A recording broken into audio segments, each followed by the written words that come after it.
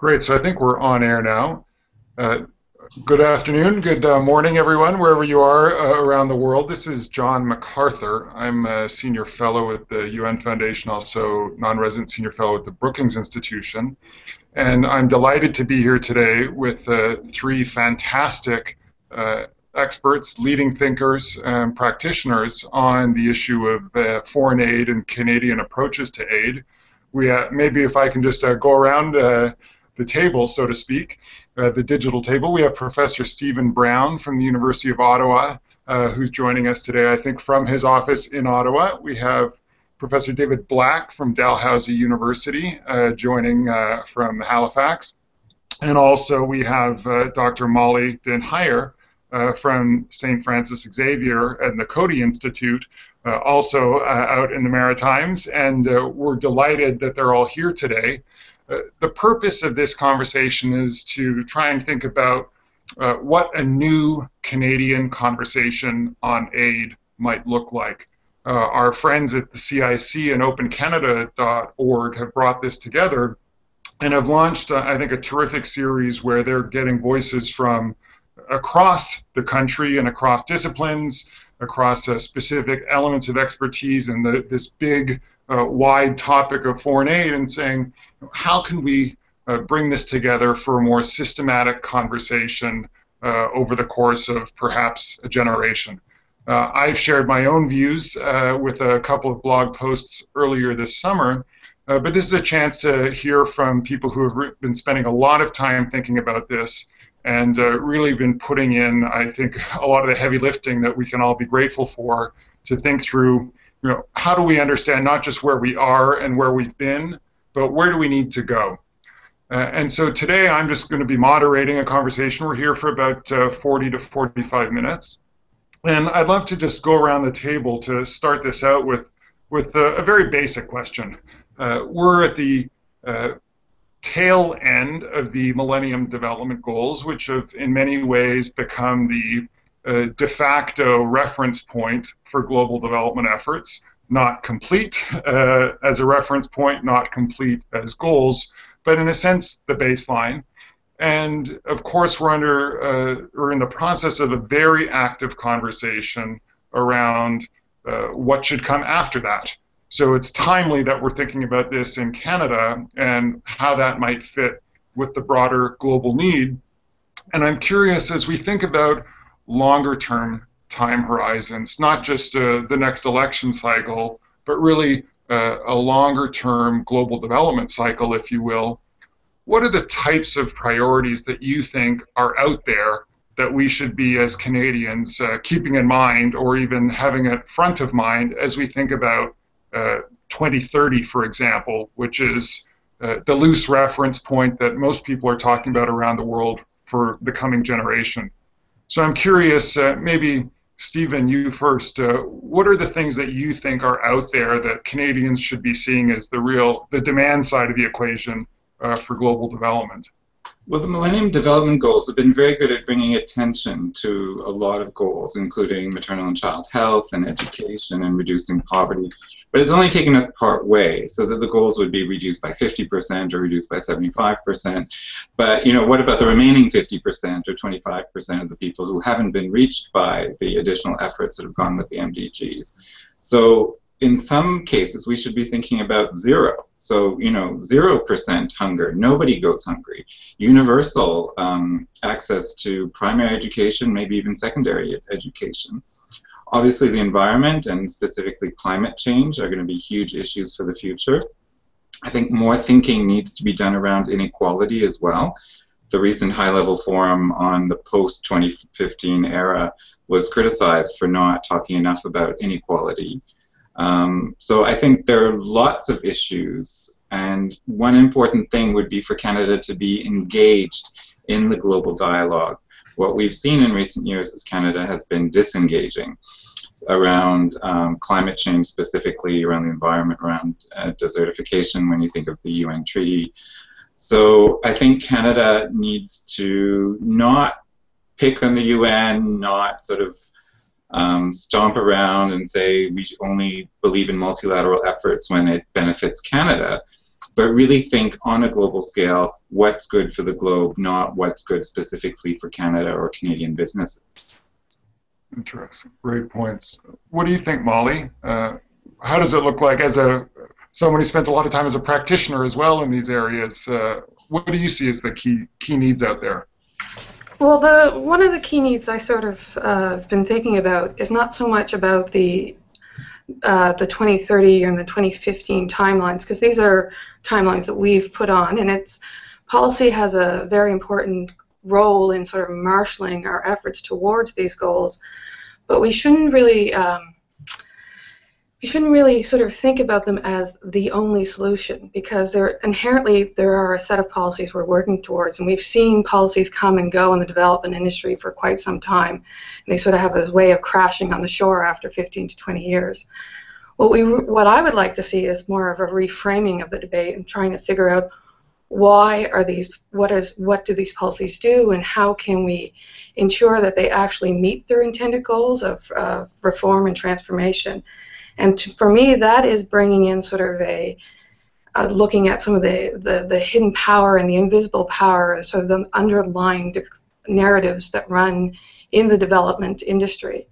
And so really, if we want to do transformation, if we want to have a real change, I think it's about bringing out some of those underlying narratives and making the policy a little bit more accurate to the whole industry or the whole development issue as a whole.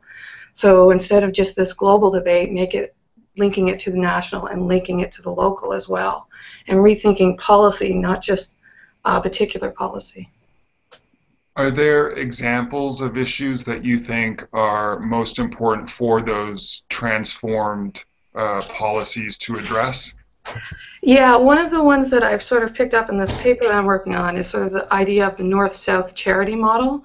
And I think we see that here in Canada a lot. We think of aid as a rich country giving to a poor country, the haves and the have-nots.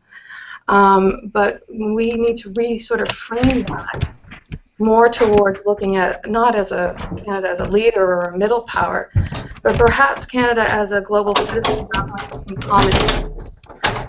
One of the things that we've been sort of working here at the Coady is looking at sort of issues not as a global south and not as the north, but these are common community development issues that run across the globe. I think Michael Edwards was saying in a recent paper it's about pockets of poverty and pockets of conflict now. So it's not really that national or country divide that we used to have in the Cold War era. Very, very interesting points. Thank you. And David, can I ask you, you've probably been thinking about this for longer than any of us. What do you see as the major issues? I say that with respect for the stature. No, just to be clear. I take the point. There's always a certain risk in going third in these things because, of course, several of your best points have been taken.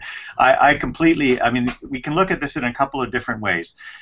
One is to look at it in terms of particular themes that would resonate with the Canadian experience, but that are also enormously salient to global challenges and that could mobilize interests across a range of countries and actors.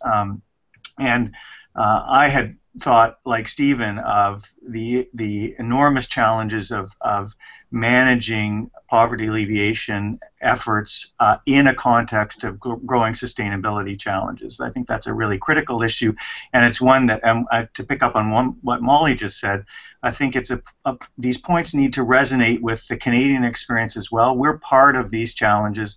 We need to be focusing on priorities that are the same things that we need to be grappling with in our own domain. I think inequality is another one that is going to emerge as an enormous challenge for our generation. It's hard to marry the imperatives of growth with both sustainability and inequality. Several issues that are particular to the Canadian context, and not particular to the Canadian, but particular to Canadian expertise, would be issues of gender, which has always been an area of Canadian interest, special interest and leadership, is enormously important in the last round and will be in the next round. One of our authors, Christina Clark-Kazak, makes the point that children and youth is an area that Canada stands to carve out an important leadership role. I think we have to get to grips with the challenges of extractive industries, the challenges associated with sustainable extraction and responsible governance at both the national and transnational levels. But there are also process issues that need to be gotten to grips with, one of which is that I think that we need to take the imperative of ownership seriously. We need to be more responsive to the priorities of people and societies in developing countries themselves. We also need to engage more effectively with the panoply of new development actors, some of whom are new donors, some of whom are non-state actors, that need to be brought into a more effective development partnership going forward. Well, we've got an amazingly broad agenda, which is fitting because it's a big global world of 7 billion people and counting. And I think one of the very interesting points that's come up here is how there's not just the transnational issues, but increasingly the within-country issues that are so central, and that raises, of course, hosts of questions around, what should an external actor do in those cases. It's not the only issue, but it's certainly one of them. But this notion of growing the conversation, I thought it was a very nice phrase that you had there, David, just something that needs to resonate with the Canadian experience as we match these issues. That does raise the question of even how to define a conversation, whose experience in Canada. I think one of the things that many people see is that this is an Ottawa conversation, or this is maybe a government bureaucratic conversation. Sometimes people might call it a Globe and Mail conversation, or a CBC conversation. But how does it become really a public conversation, or what does that even mean here? What are the groups and constituencies that you think need to be involved? I think that I don't know if I'm going to answer your question directly. I think the thing that has struck me in the last probably generation is the degree to which there has been a growing insularity to the debate about development cooperation, the degree to which civil society actors became enmeshed in a set of relationships that were highly intense and intensive, and I think you're right that they really revolved around a kind of Ottawa, Montreal, Toronto triangle. And that in the process, the link between those groups and the social bases that they once represented has been disrupted or interrupted. And I guess what strikes me as an educator is the degree to which young Canadians are enormously interested in these issues, but very disconnected from the debate as it unfolds in Ottawa. So I think there's a need to reconnect with groups, between civil society groups and their respective bases, but there's also a need to connect much more effectively with young Canadians and this imperative of global citizenship that they feel, but they don't connect to the Ottawa-based conversation. Could I add something to that? Please, yeah, we'll go right through. I agree entirely with what David says, but I want to add that we do see very important pockets of interest across the country, and if we were to just say, and I know David didn't really mean to say this, but if we were to characterize it as just, Ottawa, Toronto, Montreal, that really doesn't do justice to a lot of people who are active, to a lot of NGOs that are based across Canada, to, cooperation groups in, Sherbrooke or Trois-Rivières or in BC. And a lot of church groups as well are very involved in issues relating to international development and global social justice. Mm-hmm. So and as David points out, young people from across the country, we all teach in development studies, and so we have students from across the country and around the world. So clearly there really is a very broad-based interest, but as you've mentioned, John, part of the challenge is to connect this. Right. What do you think, Molly? Yeah. Yeah, and I think part of the challenge is also to bring up the level of debate in some ways in the public. And I think there are, as Stephen put so well, there is a great deal of interest, and we have an increasingly diversified Canadian society, but we also need to bring the level up a little bit and make sure that we have some depth to this support. I think Dominic Silvo's paper that he'll be presenting on the weekend does a really good job of saying, listen, we've always had support for aid. It's been kind of consistent, but it needs to be more deepened in a more substantive dialogue and rooted in that substantive dialogue. Can I just pick up on that point? And then can I be next? Yes. I mean, I think that we've slipped into a very shallow debate about development challenges and about Canada's responsibilities in relation to those challenges. And we've been so focused, and government people in particular have been so focused on good news stories and risk aversion that we have avoided the kind of mature debate that we need to have about development as a very long-term challenge, as one that has always, everywhere, required a high level of experimentation and contingency and adaptability. And we need to have a much more honest debate that would resonate much more with people's real experiences. The pretense that we can do these things in a risk-free way has to be transcended. Absolutely. What I wanted to say was actually related to that.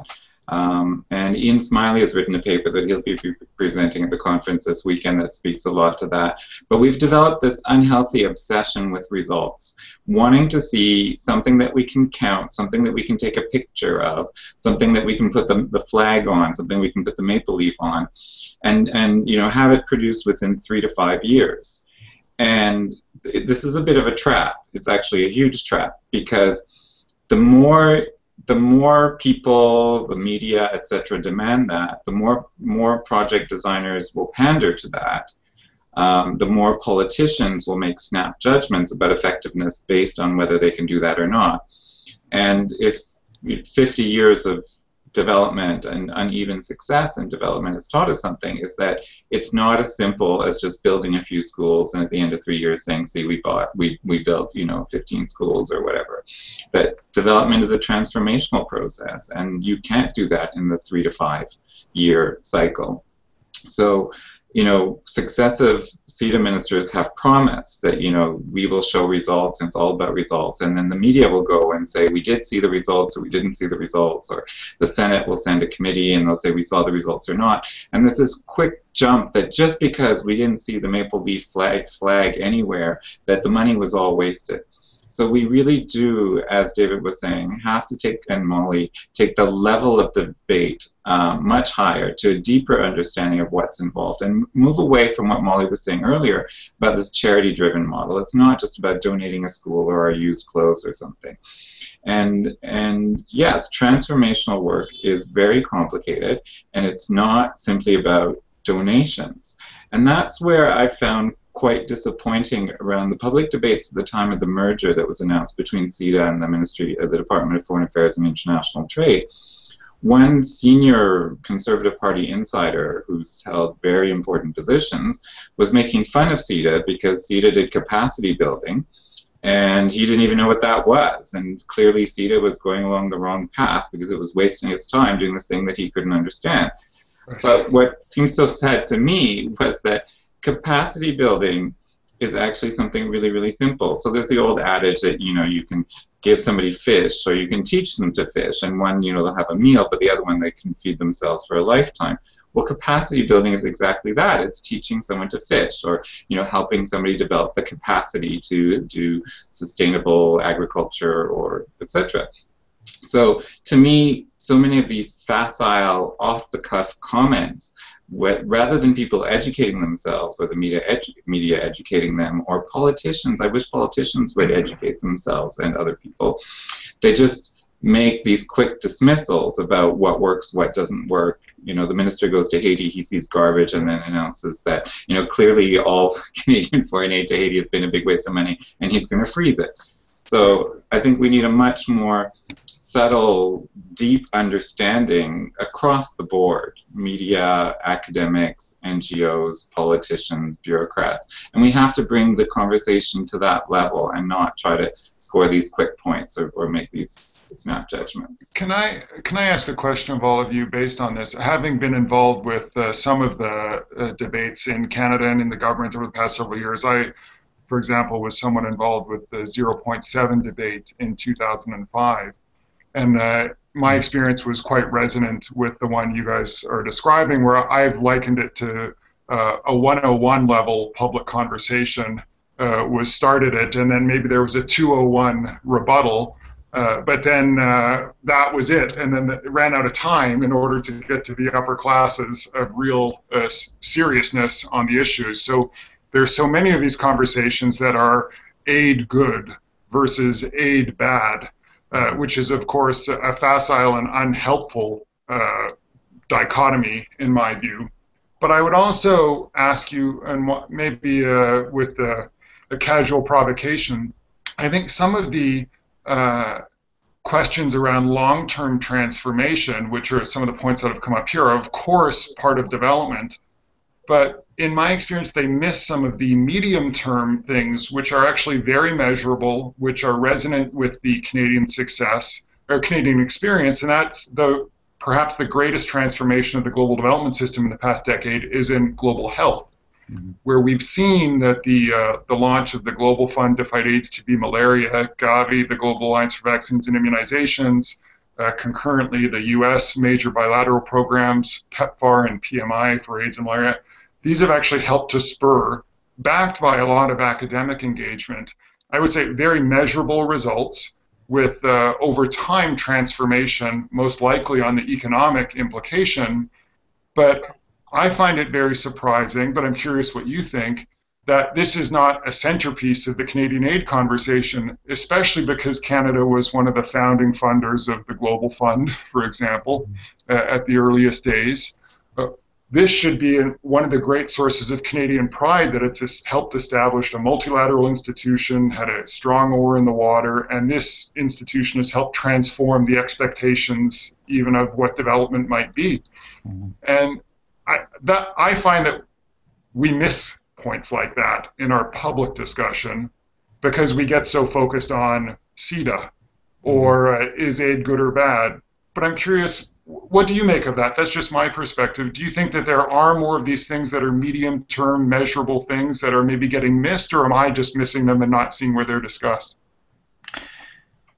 I'll weigh in on that. Molly might want to jump in as well. But I think you make a really good point. I think that there are a whole series of, and you make this point in your Open Canada debate starter as well, there have been a whole series of very concrete initiatives that have had enormous and measurable successes.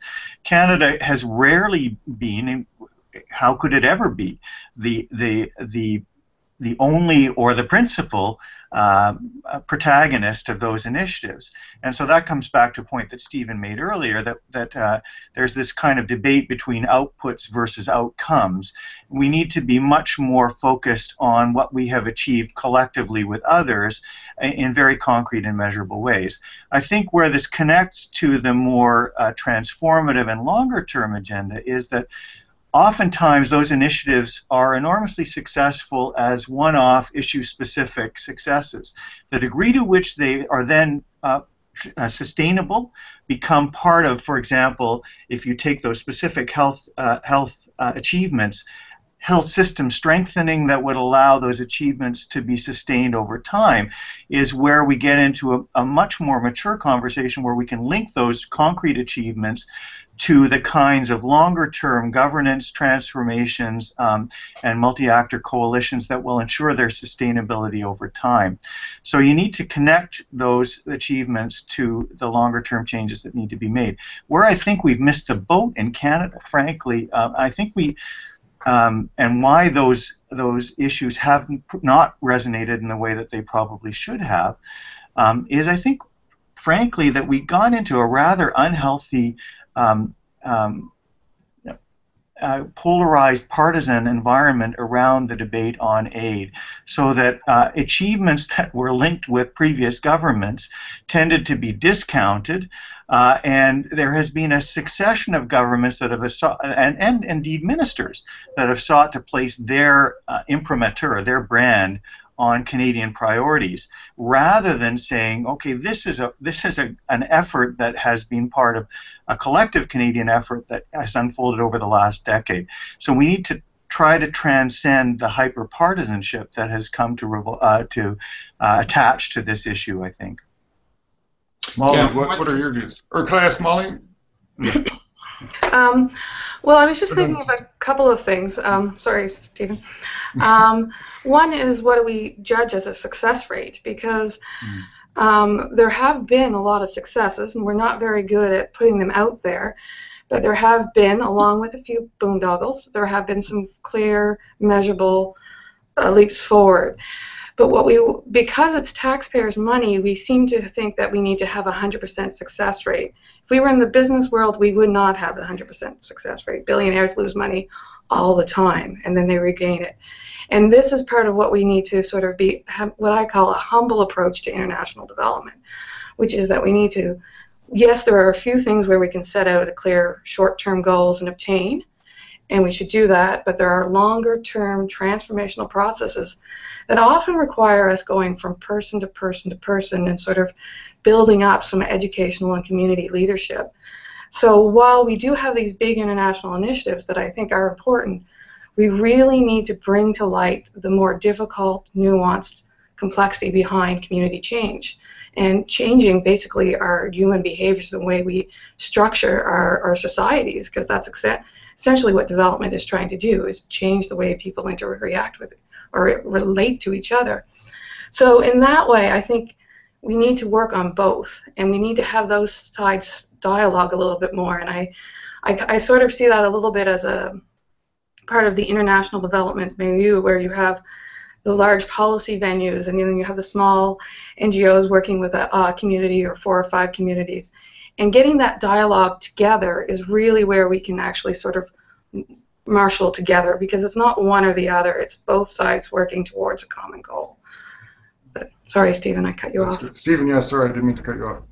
No, I wanted to just add a little thing to what David said, is that we've got to think more about Canada and, Canada acting, and not the Conservative government or the Liberal government acting. So I don't know what the Liberal Party is thinking right now, but I remember while Michael Ignatieff was leader of the Liberal Party, he had said that, how the Conservative Party had shifted the focus from Africa to Latin America.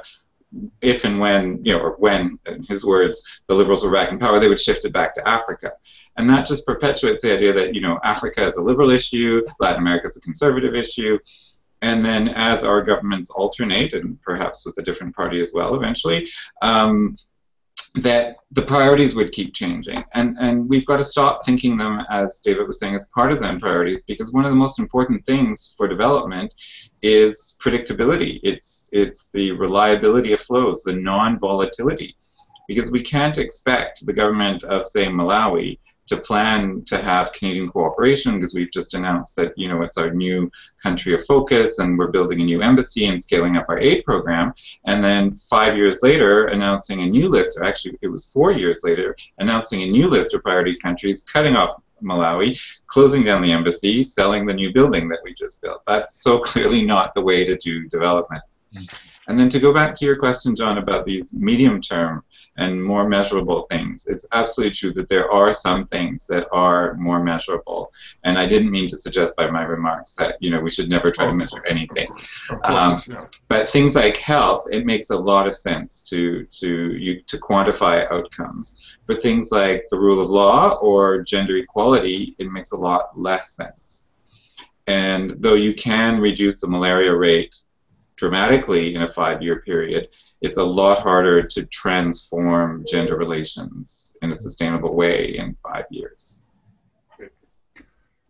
This is still a conversation that we could carry on for hours. I'd love to. I'm jealous I can't be at the conference this weekend. But I think this notion of how to build these sustained, less partisan, at least partisan perceptions around what's going on. As I mentioned in my blog piece earlier this year, I actually find that the partisan perception is very disconnected from the underlying reality, which is actually much less partisan on a long-term view.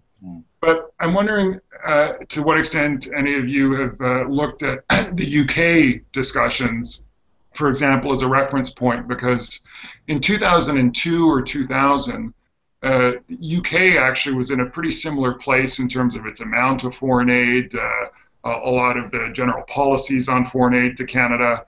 But over the course of a few years, it really changed dramatically in the decisions it made, and those, of course, have been across all parties. So now David Cameron is the leader from the Conservative side on 0.7, saying we're not going to balance our books on the backs of the world's poorest, carrying forward the explicit commitments of the Labour government as a centerpiece of his strategy. Mm-hmm. And it's very interesting to see how that came to be. Again, I have my own theories, but I'm curious what you think a country like Canada can learn from that about consistency.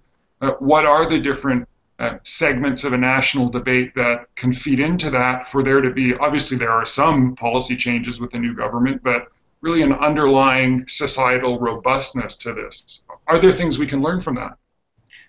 So if I can go ahead. Just start on that, and Stephen knows a lot about these issues. He spent quite a bit of time in Europe of late, and my perception is it comes back to something that's a little bit different from what we were talking about earlier, which is the need to engage much more effectively the base of societal interest at the level of communities and civil society organizations, which is enormously important and has been a big part of the British story.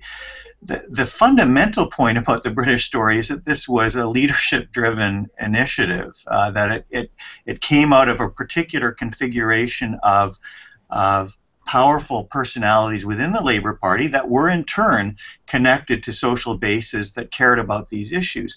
And it really managed to, it lifted the debate about these issues to a series of concerns both around sustainability and specifically around Africa, that it managed to construct a bipartisan interest around that resonated with the base of the Labour Party in the first instance, but then created an environment in which it was simply, if for want of a better term, unpatriotic to challenge those priorities. Now, I think that one of the points that one of our participants, Adam Chapnick, makes is that there's, along with the need to engage social base, there's a need to engage the political elites, where the level of dialogue, the level of understanding of these issues has actually declined, I think, in the past generation quite markedly.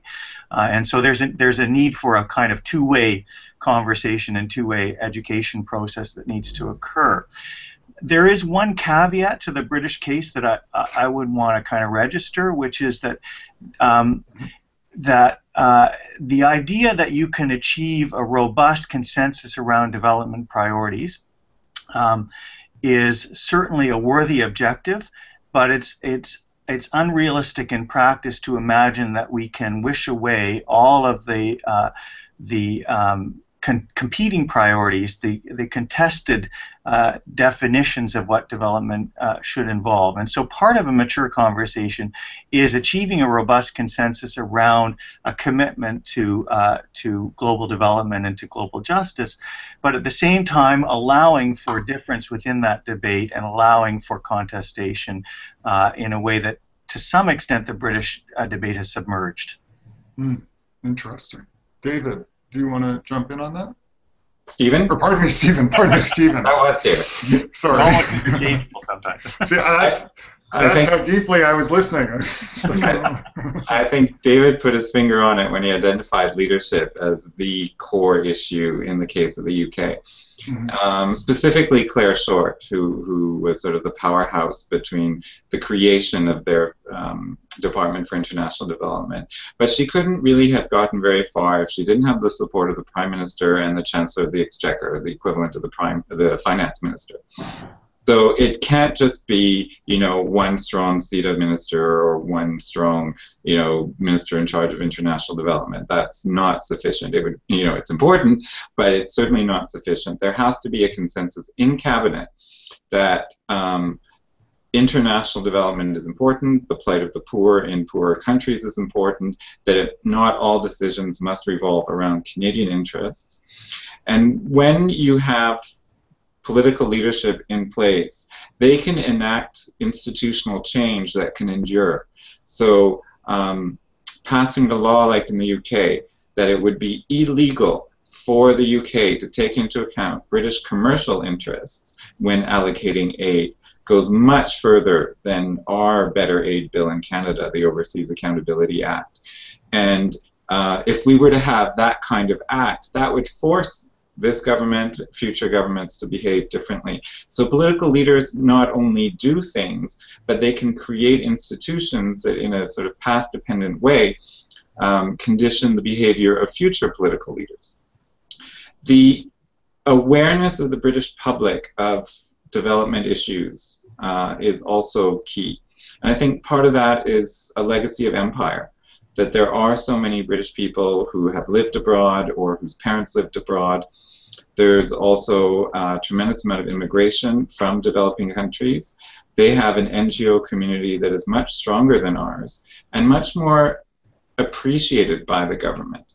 And I think a key difference in with the British government, whether it was under Labour or the current coalition, is a willingness to hold an open dialogue, for DFID to actually hold consultations, see what people say, be open to criticism, invite criticism, organize events at which people can criticize British aid policy, have staff criticize and not be penalized for it. And CETA has been under attack for so long from different ministries, from different parts of society, that they have very much a circle the wagons mentality. So admit no mistakes. And this goes to what Molly was saying. So for instance, if you open up a restaurant, and I don't know what the statistics are, 1/3 of restaurants fail within the first year, or maybe it's 2/3, I don't know. But let's say it's 1/3. That's actually quite a bit. But nobody's going to say we should stop opening restaurants. Right. We should actually understand better what makes for a successful restaurant. Engineers Without Borders started a campaign a few years ago about admitting mistakes and investigating them and understanding. But unfortunately in Canada the reaction has been to deny that anything is wrong. And so we get incredible cognitive dissonance. So if you look at the CETA website, you see that everything in Haiti is wonderful and great, everything in Afghanistan is wonderful and great. Then the minister goes and says to Haiti and says, things aren't working, it's terrible, I'm freezing aid. So then, who are you going to believe? Or the Toronto Star goes to Kandahar and says, this Kandahar, the Dala Dam that CETA is saying is such a success. Well, I've been interviewing farmers and they're saying they're not getting water in the irrigation channels, and the whole thing has been a white elephant. So what we need is more openness.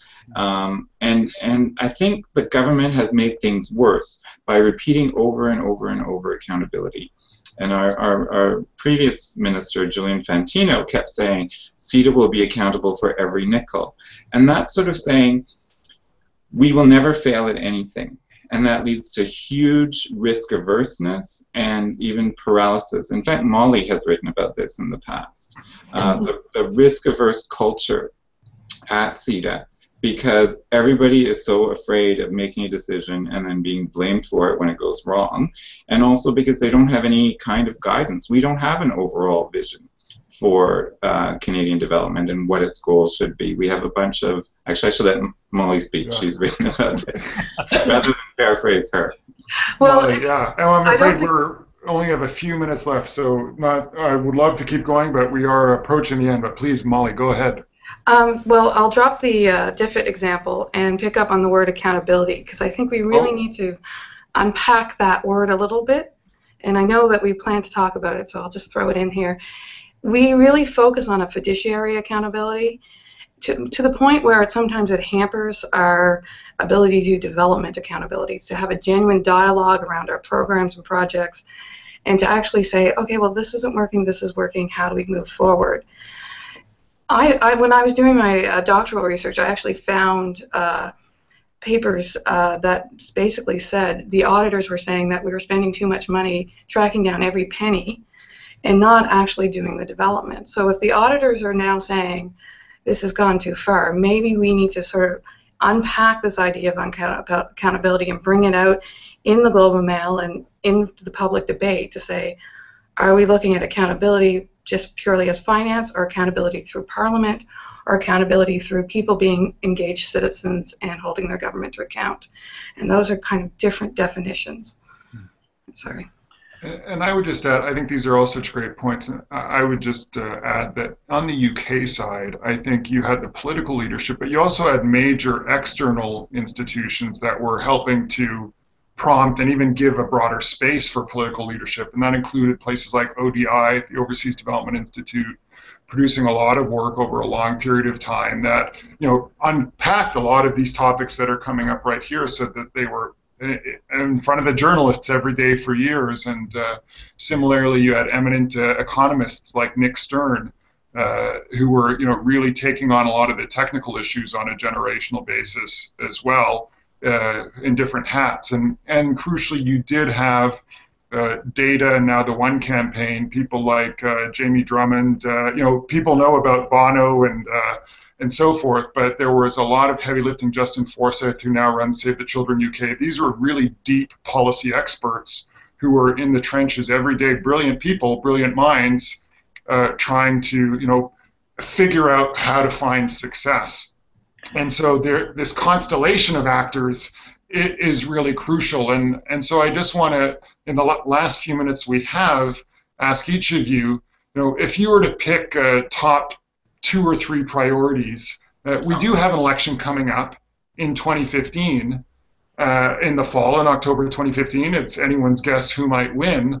But I'm curious, given all the things we've been talking about, for Canada, not necessarily for a government or a MCEDA or a minister or what have you, for Canada to succeed in this broader, more comprehensive sense we've been discussing, what are the types of things that you would see as the top couple of priorities, say, from here to the fall of 2015?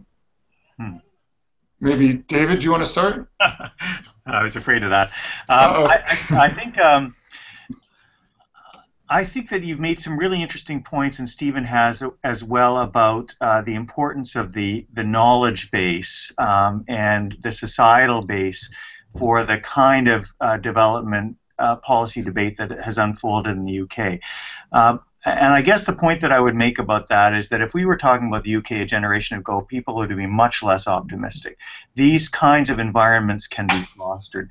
And so if I had one wish, it would be that we would move towards a much, as I think Molly has said, a more humble but a more knowledge-intensive environment around these issues in Canada, in which there is a much more contingent, evidence-based, deeply felt approach to grappling with these issues that is based on a long-term commitment to shared interests in addressing some of the most profound challenges that will have a deep impact on the Canadian trajectory going forward. So that's not a specific objective. Those can be tied to a number of specific thematic objectives, but we need to change the climate and the culture with which we address these issues as a society.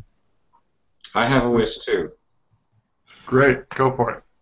There's a lot of talk about how aid is only part of the equation, and it's not just aid that produces development, and that's very true.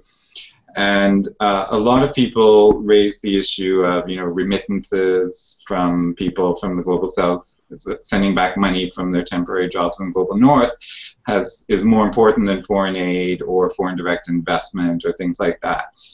And there's also a lot of talk about policy coherence, and in fact that's one of the reasons that CEDA was recently folded into Foreign Affairs and International Trade to create a super ministry. So my wish is to go beyond facile statements around, oh, remittances are more important, or, foreign investment, or just throwing in private sector is the way of the future, or public-private partnerships, and to actually think more carefully about policy coherence, but policy coherence for development. So that, if we're going to have development and trade in the same ministry, that they really be on an equal footing. And in fact, I would like to put development first, because I think that all Canadian policy that considers global issues should take into account the priorities and needs of people in poorer and less powerful countries. And so, to say that lifting trade tariffs would do a lot more good than foreign aid is actually, it's very true, but it's not enough. Because often that's used as an argument to sideline foreign aid and say that foreign aid isn't important. What I would say is that we should do something like reduce tariff barriers and take other measures that will help developing countries develop, and then use foreign aid more strategically to address the ones that are left behind by that. So globalization might be a force that's helpful for some countries, but other ones, especially fragile ones, conflict-affected ones, might need foreign aid more than ever. So rather than using policy coherence as either a way to use the foreign aid budget as the pot of gold at what used to be CETA to reach Canadian goals, I think we should use Canadian policies writ large as a way of helping those who are most marginalized around the world. That's my wish. That's great. We shouldn't compare, as I said in my thing, we shouldn't compare the Canada Health Act with NAFTA. They're two different instruments for two different purposes, but we think they go together. Absolutely. Molly, please. Okay, well, I guess I get to make a wish too. And my wish, it was more along the lines of how we sort of engage that mature dialogue. And that is more about global linkages and sort of seeing the linkages not just between, development just doesn't come through the government and then to the South. It's about the linkages from citizen to citizen and how we get that global dialogue going. And using more than just the Global Mail to do that. We have this wonderful venue and many other internet services to sort of get that dialogue going and sharing across that way. I think youth programs do that. But that sort of intuitive understanding needs to be built up in a dialogue more than anything else. And of course, my other wish would be to unpack the word accountability and have a look at that. Well, this is a tremendous start. If the goal is a more knowledge-intensive environment, I think this type of conversation is a great one. And exactly as you say, Mal, I think that the new technologies do allow much more diffuse, decentralized, and engaged conversations between citizens and journalists, between parliamentarians and citizens, and everything in between, and hopefully corporate leaders, academic leaders, and non-governmental leaders too. So I just want to thank all of you both for joining this conversation, making such terrific contributions, but also for the tremendous contributions you're making every day, because I think everyone who's out there who might have the pleasure to watch you and read your work, we all owe a great debt to the tremendous effort and intellectual leadership you provide for us as Canadians to try and think this through. So thank you for that. And I will just add that there is a major conference happening at Dalhousie this weekend on launching a new Canadian aid conversation, and more intensive, as I understand it, or intensified research effort to take this on a collaborative basis across the academic community, but also outside of the academic community. So I am excited to see how that goes and look forward to helping however I can, but just want our viewers who might have the chance to watch to know that you are all thinking very hard about how to not just carry your own work, but to build a broader collective. So thank you. Thank you very much, John, and also for stimulating and guiding the conversation. Delighted to be with you all, and hope we can do it again soon. Good. Definitely. Sounds good. Thanks very much. Bye for now, John.